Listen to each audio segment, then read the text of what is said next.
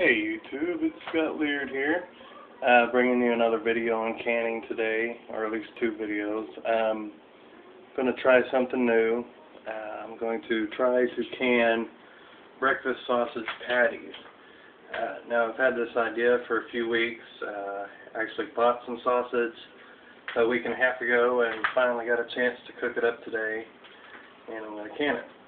So what I did is I browned the sausage patties, and I made 2 rolls of it, and we had some for breakfast this morning, biscuits and gravy and all that, but then a can left over, so I browned the sausage.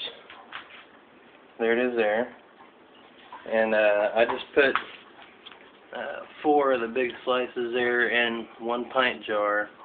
I'm not going to can up the rest of that. I'm going to put it in a Ziploc bag and have it probably for breakfast tomorrow morning. But yeah, so I'm going to can that up and see what happens with it.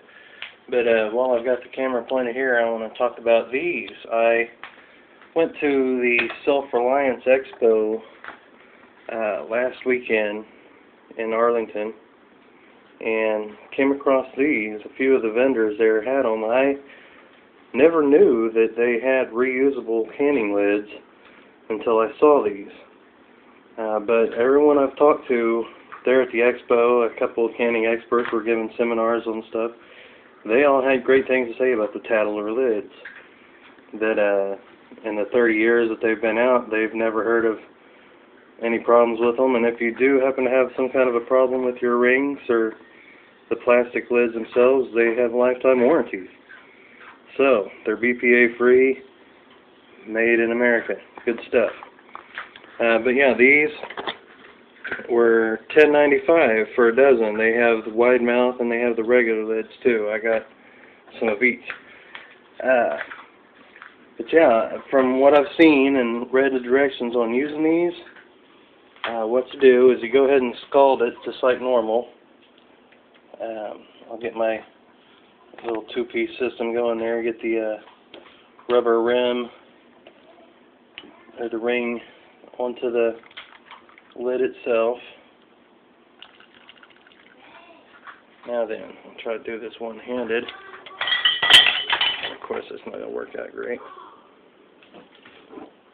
But, alright, so it's seated on there, and you just put the ring on, and you do it fingertip tight, not real snug. Just like that, fingertip tight.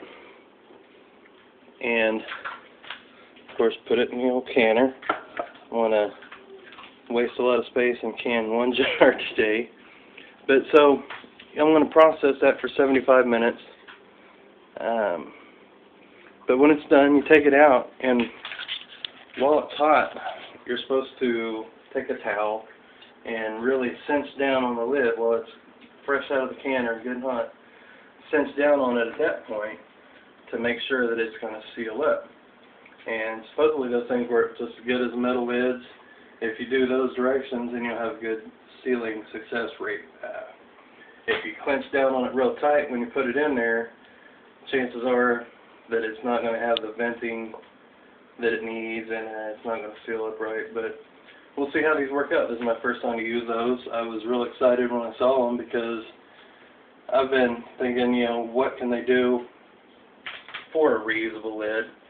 Because, I mean, shit hits the fan, can't go to the store and pick up new lids, and you go out and kill some animals, some deer, squirrels, rabbits, what have you, and you want to can them up, you won't be able to if you don't have any lids. But with these, I need to get a bunch more if they work out right, because I'll have reusable lids for the rest of my life.